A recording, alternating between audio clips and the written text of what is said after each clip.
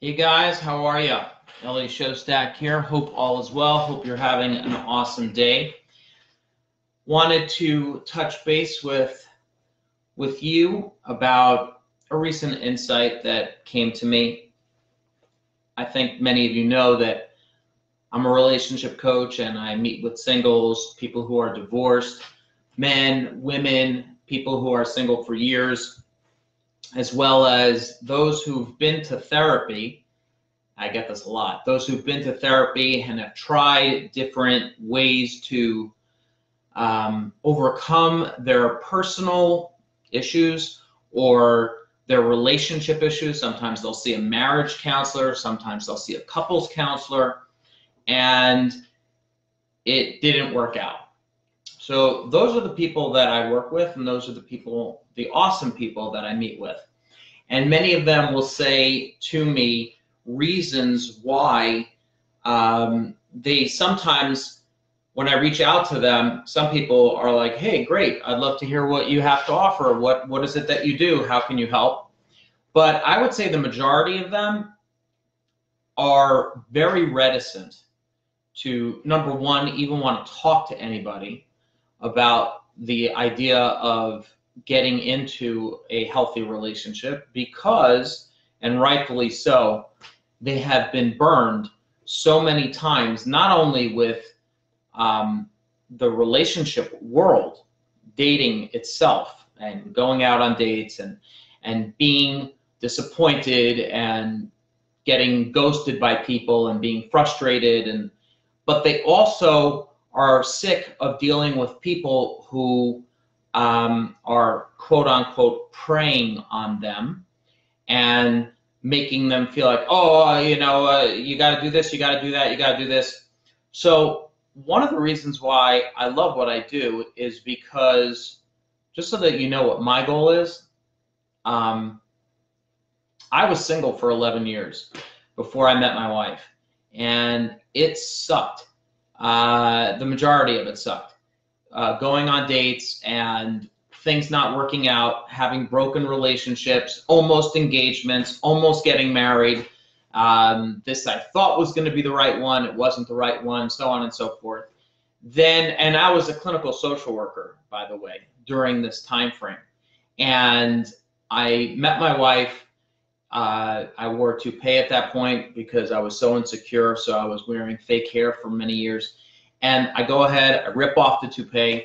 I had the courage to leave social work and I went into coaching because it was much more empowering. I can have videos like this, I can be myself, I can talk. And I've been married for 17 years this past July. So I kind of get what it takes to be single and going from being single to being in a healthy relationship, but not only being in a relationship, but also maintaining it. So that's where I'm very much different than the majority, I think, of matchmakers out there, relationship coaches, experts, so on and so forth. And when I do speak with singles, people who are divorced, they'll very, very quickly, one person even told me yesterday, dude, I've been cheated on twice and I am not going into another relationship ever again. And I was like, I completely get it. So what's important to know, I think, if you're single, if you're divorced, if you've been to therapy and have tried to make things work, here's a very, very important point as to why it's actually easier to stay single than it is to get into a relationship. Because think about it.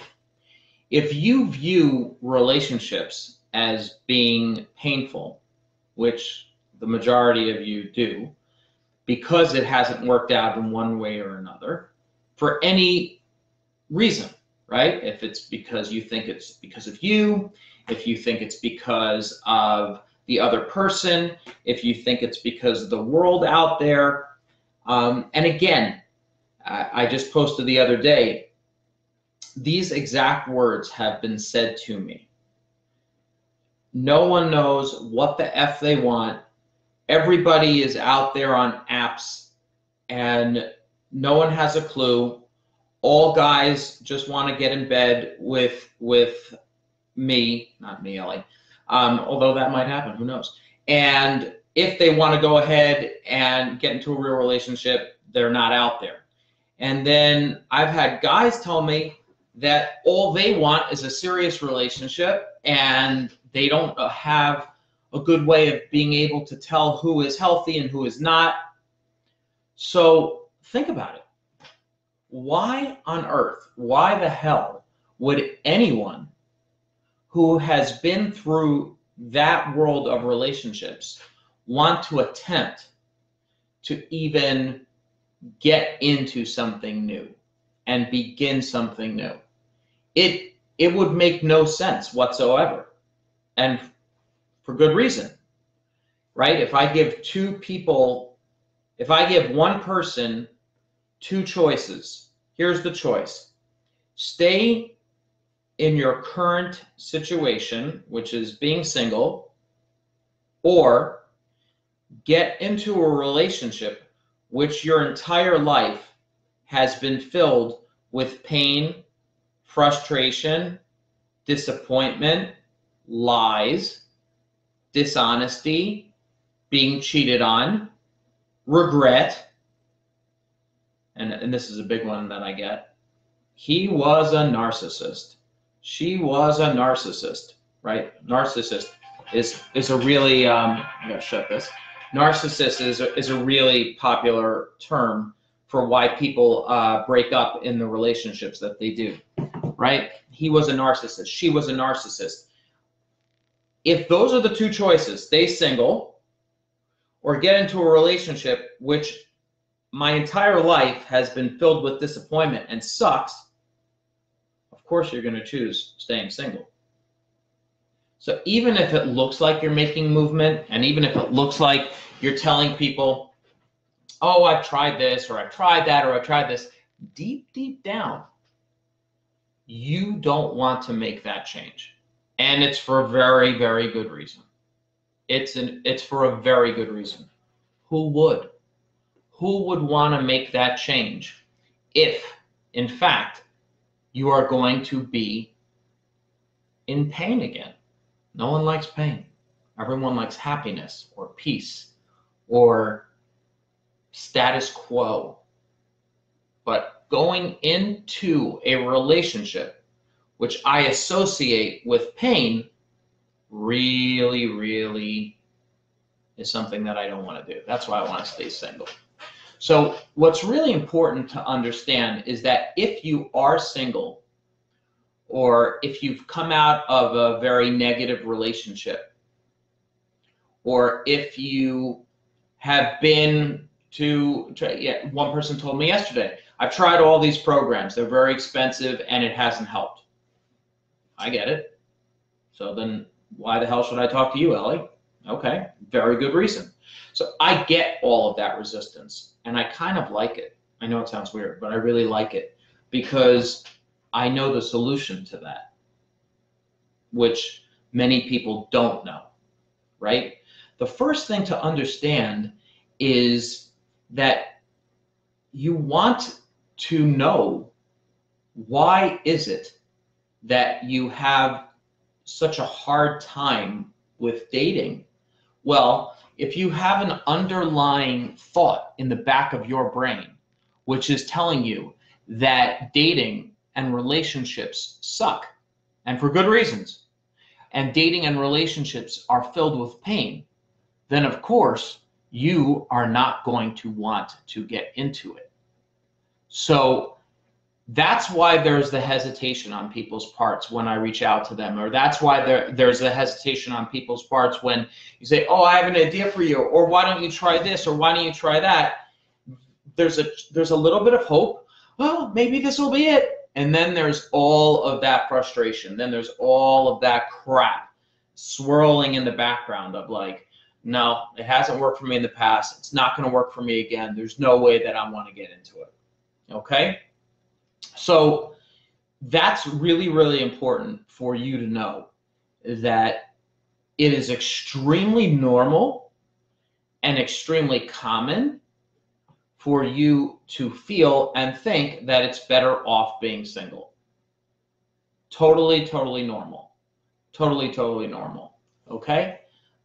Deep down, that's what you feel. So you got to embrace what it is that's really going on inside of you. That's number one. Then, when you understand that that's really going on inside of you, you need to, instead of fighting those feelings and saying, well, I shouldn't be feeling that way. I don't really think that way, or that's not true. That's not what I think. I know that there can be good relations. No. In order to attract someone healthy and someone who's honest and someone who's truthful, you need to first be truthful with the most important person watching this, yourself. Okay, I was going to say me because I watch my videos later on at night. No, I'm just joking. But sometimes I do. But whatever, I digress. The most important person is you, to be honest with yourself. So first step, realize that it's easier to be single when I think that the world of dating sucks. That thinking is not going to help me. So what I've done is I've tried to take every single step that a single person will encounter with their mind. And the reason I was able to do this is because I lived it, and I've worked with many singles over the past 2 decades, and take that mind frame and help people shift it completely. Because, and I like to compare the mind to a record player. If you have, and that's for those of you who still remember what a record player is, okay? If your mind is playing the same thoughts over and over again, it gets into a groove. So the groove that your mind is playing, being single is easier. It's easier than to get into a relationship. All relationships are filled with pain. All relationship coaches are full of shit. All programs don't work. All this, then you're going to continue to get the same results. So that's why I created the Find the Right One coaching program. Okay, that's what I have to offer to people looking to not only get into a healthy relationship, and there are people that tell me, I have no problem getting dates. I get dates every 5 seconds, right? Are those the quality type of people that you want to be in a relationship with? Do you have the right skill set to determine who is healthy and who is not? I don't think so. And if you do, awesome. Then once you get into the relationship, what I also help my clients see is this is how you maintain it. This is how you keep something healthy. This is how you keep the love going. How do you handle a conflict? How do you handle situations where your mind is so used to telling you, I have to defend myself because that last situation, that last relationship was very similar to this, and if I don't do... So that's what we do in the Find the Right One coaching program. And the results that I've seen, similar to that guy who told me there's no way that I want to be in a relationship because I'm done with dating. That's pretty much my one of my star clients, and I have many. Mike told me that's it. I'm done. Divorced. I'm not getting married again. I'm not dating again. I'm not. I said, sit down. We worked through the program, and he's been with the same person for 2 years, and loves life, and such a good friend, such a good person. And one of the major components of the program, and that's why I tell people, because they're sitting, well, I would take the program, but I'm not ready to date now. Okay. Well, this program will give you the skills to get into a relationship within the next 90 days or less if you want it. But I called it Find the Right One because the right one is you. The right one is you. So if you're interested in learning about the success that people have had by going through this program, I'm someone you can talk to. Message me. And if you have any questions, you could also message me as well. But I love talking to you, and I love getting the feedback. So if you have any comments on what I said, please go ahead and make sure to comment and send me a message if you'd like to learn more. Have an awesome day, guys. If I can stop this, that'd be cool.